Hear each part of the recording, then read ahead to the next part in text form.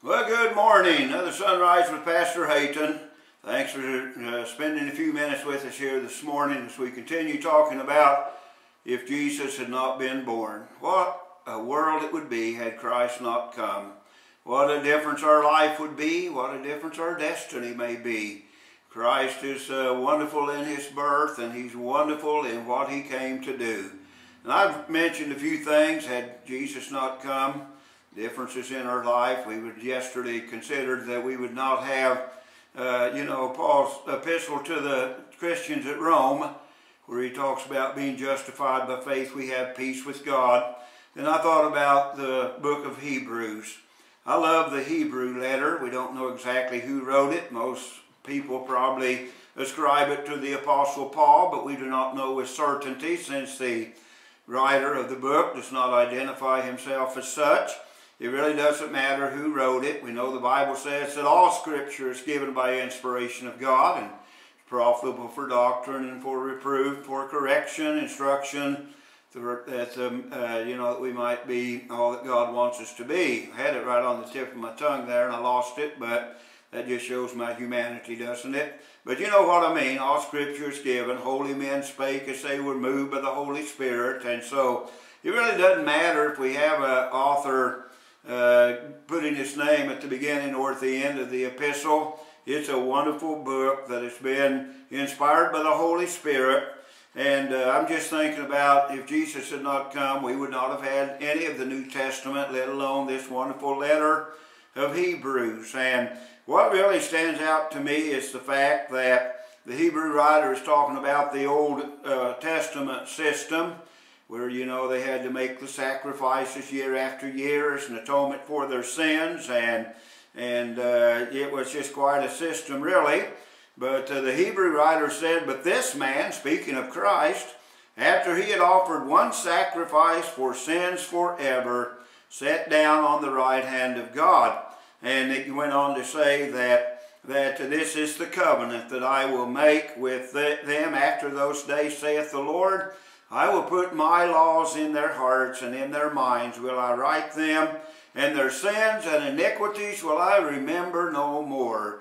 So we don't have to go making yearly sacrifices for our sins. There's been a new and a living way. It said, by a new and a living way, which he hath consecrated for us through the veil, that is to say, his flesh, and having a high priest over the house of God, let us draw near with a full heart, in full assurance of faith, having our hearts sprinkled from an evil conscience, and our bodies washed with pure water. And it's wonderful today that our sins and iniquities are not remembered by God. We kind of mentioned that it's a matter of being justified yesterday, but it's just so wonderful that Christ came and he made a supreme sacrifice. He settled it once and for all, that the atonement would suffice for the sins that had ever been committed, for the sins that perhaps were being committed even in the time of Christ's death. And he made a sacrifice that would cover the sins of men for the ages to come. So I'm glad that we have that wonderful letter of Hebrews that tells us a little bit about a better way. I've often wondered why God didn't introduce it sooner than what he did. All the people of the Old Testament had to go through all of the yearly sacrifices and struggling to keep the law, and it was their obedience that was accounted to them for righteousness. And why didn't God send Christ sooner? I don't have the answer to all of that, but I'm glad that Jesus did come, and he did make a sacrifice once and for all. And we have boldness to enter into the holiest. The Bible says, let us come boldly before the throne of grace. And that means that we can come without any hesitation whatsoever because of the sacrifice that Christ made for our sins. So I'm thankful today that we have a better way. I'm glad that God said their sins and iniquities will I remember no more. And had Christ not come, every year we'd be trudging off to the temple to offer a blood sacrifice, and then we'd go back to our homes and we'd struggle through another year and trudge back to the temple to make another sacrifice, but Christ has made the ultimate. He has made the supreme. Thank Him for that and be grateful for the sacrifice for our sins.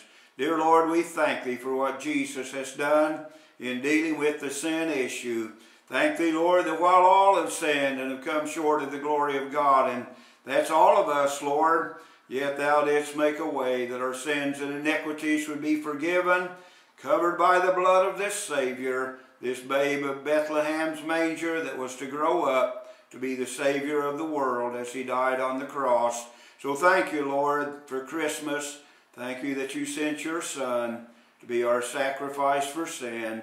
Lord, now bless us throughout another day. We pray it in Christ's name. Amen. Well, thanks again. We'll see you tomorrow on Sunrise with Pastor Hayton.